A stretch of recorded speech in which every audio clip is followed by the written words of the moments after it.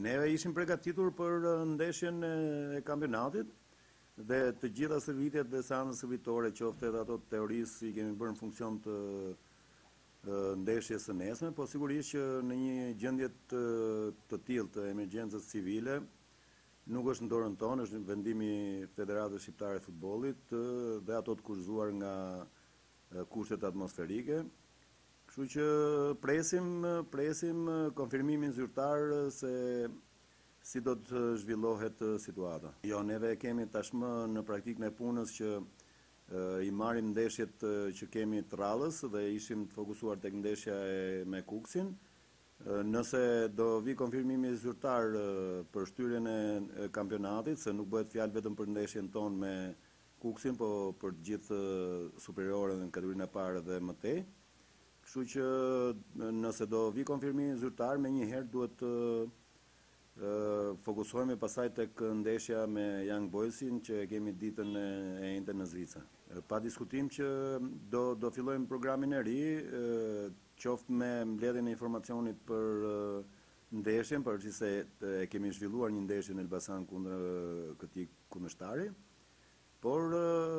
ato 2-3 ditë do të jenë fokusin e përgatitjes së ndeshjes që zhvillohet në Zvicër. Unë do të thoja që nuk është vetëm problemi Skënderbeut në këtë rast, ashtu siç mundet shtyrja na japi më shumë kohë për të përgatitur ndeshjen në Zvicër, por do vi një moment që kjo javë shtyrë do të futet midis kampionatit, kështu që i ka të dyja anët, mendoj unë, në një moment mund të shtyhet, por në një moment tjetër mund të ngjeshet dhe mund të ketë ngarkesë më të madhe, sepse do futet, besoj, midis javëve. Këtu do të thoja që është një vlerësim për atë çfarë kemi bërë ne, sepse normalisht në të gjithë kampionatet e tjera në Europë datat e konvencioneve europiane janë të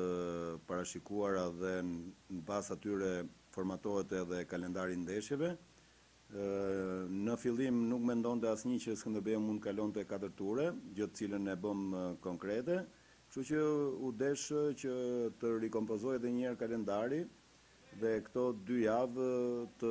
zhvendoseshin në fillimin e janarit. Do të thoja që ishte e pamundur, sepse nuk ka hapësirë edhe për t'i luajtur ndeshjet, sepse ne në çdo 3-4 ditë kemi përballje. Ajo që do ta kemi në minus është që mbas vitit të ri,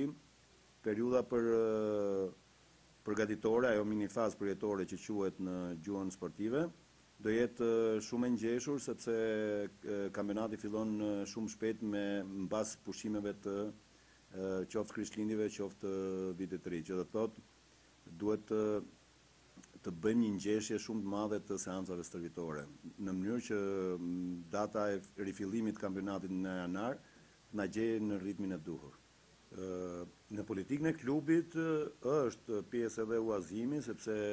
në momentin që një lojtar nuk gjet në hapësirat e duhura për të pasur minuta loje në këmbë, do të thotë që i bën më mirë përfaqësimin në një ekip tjetër për të pasur këtë lloj hapësire.